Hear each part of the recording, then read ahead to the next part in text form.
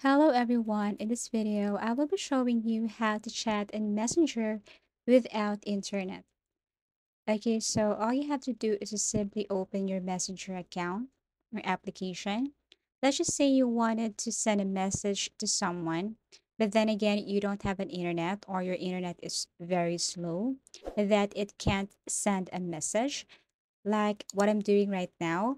Okay, I'm going to send a message to this person. But when I press enter or send, you can see the circle here is not turning blue. So that means I can't send a message. So what I'm going to do here is just simply exit my Messenger application and go to Google Web Browser. Actually, any web browser, but let me use Google Web Browser this time. Here, all you have to do is to type freefacebook.com or free Facebook Messenger, something like that.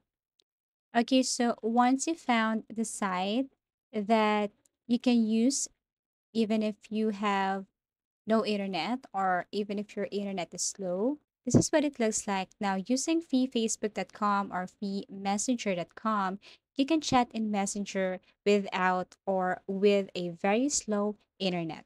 So I do really hope this video helped you. So when I press send, I can still send a message to someone. Thank you for watching and see you again in our next video tutorials.